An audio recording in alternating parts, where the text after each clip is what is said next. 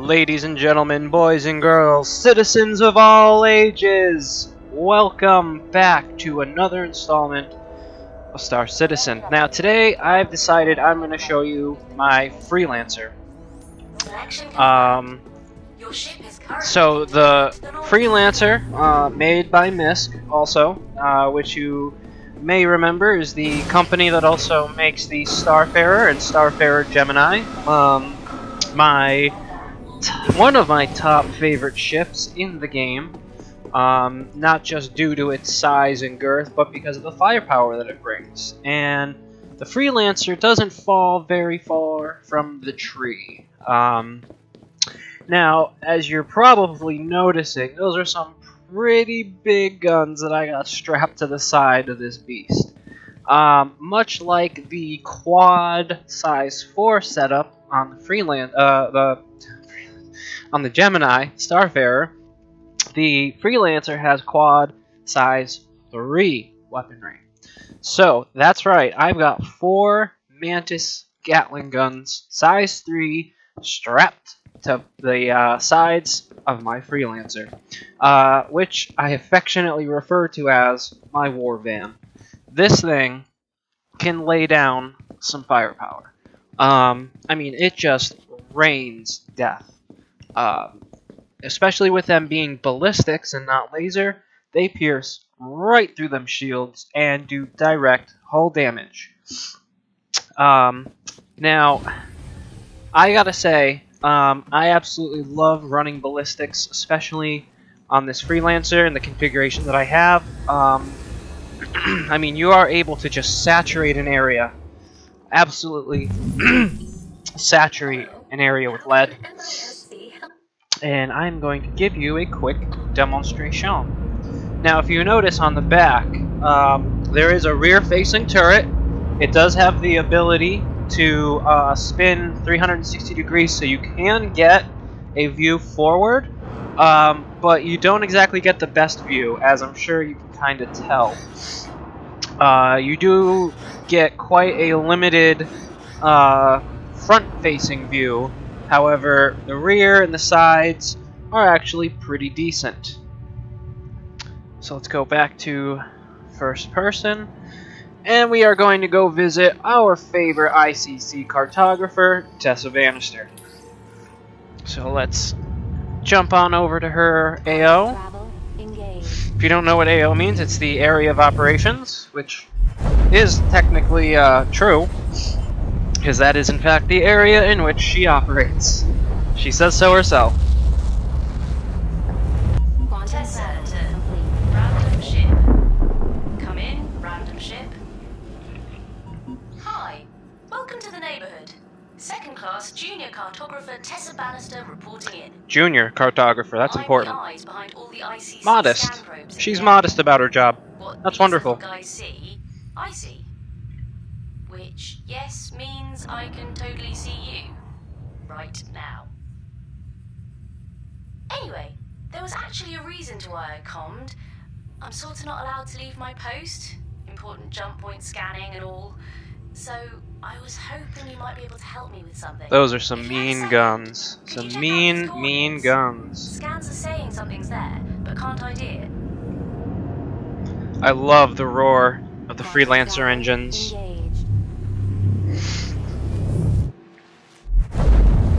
Oh, and accompanying me on this trip is my faithful voice attack assistant, Alex. Hi, Alex.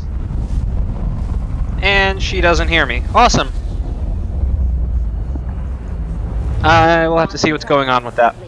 Let's try it one more time. Hi, Alex.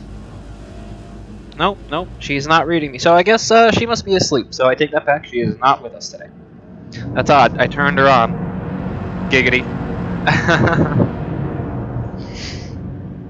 So the Mantis Gatling guns, you can. There are 2 avenues in which that you can get the Mantis Gatling guns. You can either go right to the RSI site. Well, you got to go to the site regardless. But you can either get them in electronic access or Voyager Direct. And you can get those. Let's see. I'm trying to look up some information on them real quick because I didn't have it handy. So if you wanted to outright buy them from Voyager Direct, it would be 16,000 UEC each. So that works out to $16 a piece. I'll let you do the math because those all are owned. I'm not renting those. Yeah, so let that sink in for a sec. And oh, it's an Aurora. How cute. Let's throw the shields to the front and just start laying down fire. And he's messed up. Oh.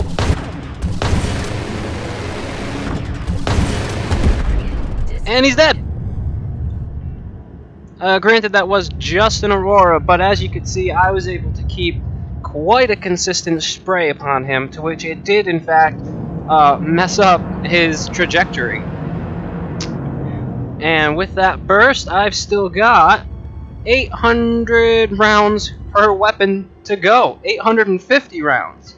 So again, these are great. You do not need to be the most accurate. Obviously, being more accurate does in fact help, but it's not a necessity. One of the reasons I definitely suggest these weapons to people beginning, although they are a bit expensive. Let me see if I can figure out how much they are to rent. Go and grab the beacon real quick. Try not to go above. Now, one downfall about the Freelancer is its current physics grid. So, as you see, I just got out of the sea and we are moving. Unfortunately, that is something that hasn't been fixed, at least in the 2.63 build, which is this.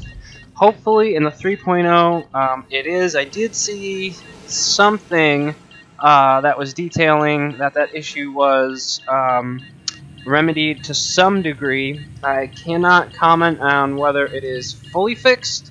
However, I have seen some documentation in which says it has been worked on. So if you wanted to rent the S3 Mantis Gatling weapons, they are 1,600 rec a piece. So you go from $16 to own one to 1,600 rec to rent one. Which, if you're really good at racing, you know, you could probably get that up in a few days worth. A few days worth of races, that is. If you don't know what I'm talking about, if you go to Arena Commander and you can select online, single player, or private, when you click on the map types, you can actually do classic race, and I think there might be one or two other options. I don't race very often as it's not something that I'm good at. I've tried a couple of online races and more so offline because that's kind of my forte. For anybody who's seen more than one of my videos, I'm normally playing offline like I am in this instance here because it gives you, in my opinion, a much better gaming experience. I do like to play online sometimes, but I kind of don't like to record the online footage because it feels kind of janky. And I know that's mainly due to the netcode, which hopefully they fixed at least a little bit in 3.0. I've heard that there are some improvements, so I am really excited to see that, more so than anything. I really want to see what they've done in terms of stabilizing gameplay for all players. The current max per server is 24, and it seems like once you start to get over the 10 threshold, the frames really take a serious hit, and they've also said something very similar to that about 3.0. And in all honesty, I would happily take a neutered server population for better frames. If you were to tell me that there's only 12 people that can be in an instance, but it's going to be constant 30, I would happily take that. Happily. And he's dead. Simple as that. Again, it was an Aurora, but when you even get to ships like the Gladius, the Saber, or even the Cutlass, sustained ballistic fire like that will make them tumble. I mean, talk about do a barrel roll. They'll turn into a Connie and go into the death roll, the roll of doom. And if you've ever seen a Connie spinning wildly at port, that's what I'm talking about. You can easily make them, you know, slam into things. You can easily throw them off, and as you've seen with the last two pirates, make them spin wildly out of control, which is kind of hilarious in my opinion. You definitely cannot go wrong with straight ballistic loadouts, especially of this caliber. Ba-dum. Yes, that was a joke, and I know that was terrible. The Freelancer's stock loadout comes with 4 size 3 tarantulas. If you're not aware, the tarantulas are also a ballistic style weapon. However, instead of having that constant flow and spray of lead, they fire 1 round at a time.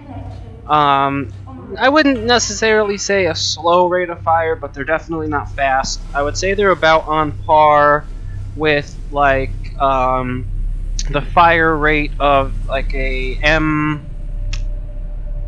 M4A laser. So, you know, not fast, not slow. You definitely want to be a little bit more methodical with your shots, as you don't have anywhere near as much ammunition as you do with the ballistic Gatlings. You do have, I want to say around, don't quote me, but I want to say you have right around 50 to 100 shots. I don't know. That's I'm pulling that figure straight out my ass, so don't take that as gospel. But the tarantula loadout really isn't terrible either. They do hit pretty hard, and if you're able to land all 4 shots onto one target, they're having a bad day. You know, it's not going to be as good as, say, like the C788 ballistics that are on the Starfarer, but they're not going to have a good day when those penetrate the shields and do direct hull damage. That is why, specifically, I like to more often than not go ballistic, and I try to give my turret gunners laser repeaters, as it is very hard to be a turret gunner in basically any ship currently. Again, pre-3.0, pre-turret updates, so if you're watching this after 3.0 has come out, oh, you're so lucky. You know, back in my day, we had to turn with the ship and walk 3 miles up the hill to go to and from school, and you know. Okay, I don't know why I just turned into an old man and did that. But the laser repeaters on turrets, I feel, are the better choice, due to the fact that if you are in anything and being attacked, there are going to be more pirates spawned. And yeah, if you're trying to do evasive maneuvers and you've got someone who's basically just strapped to the back and trying to line up those shots, as a pilot you should even know sometimes it's hard to line up those shots when you've got complete control. So imagine trying to make those same shots with your target moving even more just due to the platform that you're on. You know, unstable platforms are a bane. They definitely are more hard. Whenever I have somebody turret gunning on my ships, I always try to keep it as stable as possible. One of the reasons I really like voice attack, I can command the quote AI unquote to manipulate my shields. So if I'm trying, you know, if I'm like in my Caterpillar and I've got someone in each of my turrets, if I'm being attacked from the front, I'm diverting shields to the front, power to weapons, and that gives them a more fighting chance. You know, instead of having to remember the numpad keys to go forward and back. Speaking of which, I wanna equalize those shields. You know, it makes it much more viable than a fight. You have a much higher survival rate when you are manipulating your shields accordingly. It also doesn't hurt to have some evasive maneuvering, but you want to be mindful of the crew members that you have, as that also makes their job more difficult. And obviously, if they can't hit targets, then you are a bigger target. Speaking of, it sounds like this pirate is going to start shooting missiles at me, but I am ready. And I am going to unload. And as you can see, this is the Saber. So now we're going to see what kind of damage these Gatlings will do to a Saber.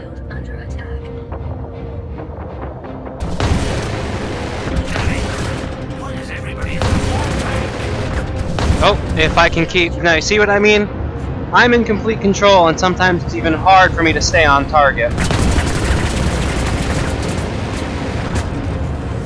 And I think I just shot my hull with that. And he's dead. That was a Saber. I was on target for a very short amount of time. And I get to walk away. Fly away. He doesn't. So, this was just my quick video on the MISC Freelancer. I'm trying to not be as long-winded as some of my other videos, as I know it can be kind of hard listening to me babble for, you know, what seems like an eternity. So, I think I'm going to end the video here. This has been the MISC Freelancer, my war van. If you like the content, if you, you know, leave a comment, leave a like. Let me know what you want to see. Do you like these types of videos? Do you like the shorter format? Do you want me to keep going into the long-winded spiels that I've been doing as of late? Let me know. I want you guys to enjoy this as much as I enjoy doing it. So leave a like, leave a comment. Let me know what you want to see. Let me know what you want to hear.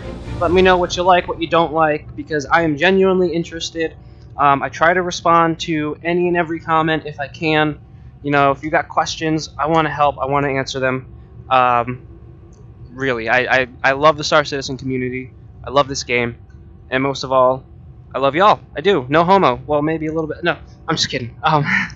No, really, all of you make it worth it. You know, I'm still a very small channel. I realize that. But I really like the fact that some of you seem to really be enjoying this. And that's what I'm doing this for. So please let me know what you want to see. If you like this, if you don't, what you want to see. This has been the MISC Freelancer, and I thank you very much for watching. Peace out!